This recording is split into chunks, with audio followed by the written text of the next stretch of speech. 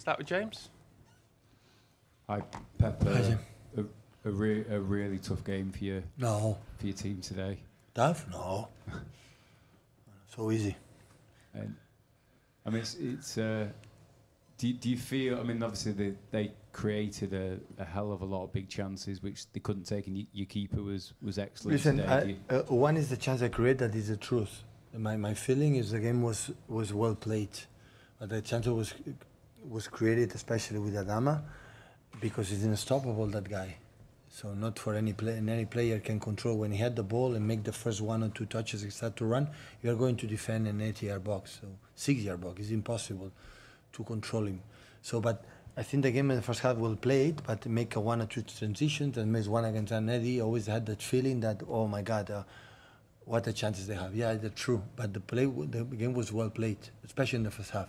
We found the second, and after we played some minutes that, okay, we're going to score the third, we're going to control. In that moment, we were a little bit, didn't know exactly what happened. After a fantastic goal for Jeremy, we could not take the ball. They put a lot of players, a lot of runners, and after it happened. But absolutely it was a tough game, but we knew it. We spoke with the team, and we talked with the team and said, guys, today will be a tough game. After Champions League, they have a long week, and listen, they lost just one game in the first game in Old Trafford. The rest, they have incredible results, and they're playing really, really good. So many years, Marco, an exceptional manager, is there with them, and every season is getting better and better. So, and yeah, we have to deal with that. So when we have an incredible run of not losing game here at the stadium, it's because some of them we won in that way. So nothing in life is easy. So what's to go, guys? Phil, in the middle.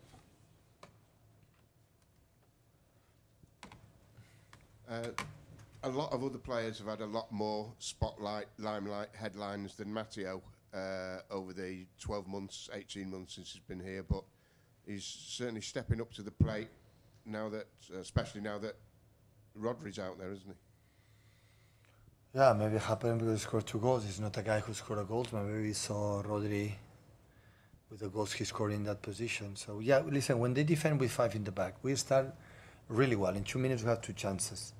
And they shape immediately 4-5 in the back. And when they defend in 5, there is one man free in the 80-yard box, that is Kovacic. Except Jimenez has to defend Kovacic. Otherwise, there are no transitions.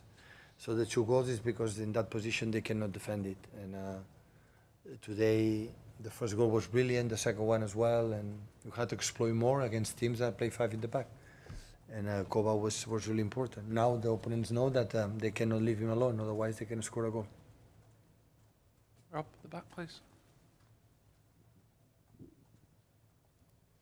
The team is obviously in good form. You've not been beaten yet this season, but do you have any concerns defensively? You've gone behind again early in the game. You haven't kept a clean sheet in the Premier League since Chelsea. Is that a concern to you at all? Well, I would say except Mbemo against Brentford scored the first minute. The other ones we were playing really, really good when we conceded the goal. But yeah, of course, it's not nice always you come back with 0-1, but we create the chances to go 1-0, 2-0 in the first minutes of the game, and every single game would happen that. But of course, so always recover, always not easy. Sometimes I give credit. So the first goal, who expect Jimenez to do that incredible touch, you know? So why don't give credit to them more than be defensively bad? But yeah, there is action that you have to defend better. That's for sure, but step by step we'll improve. Okay, we're setting embargo for 10:30 on Sunday evening.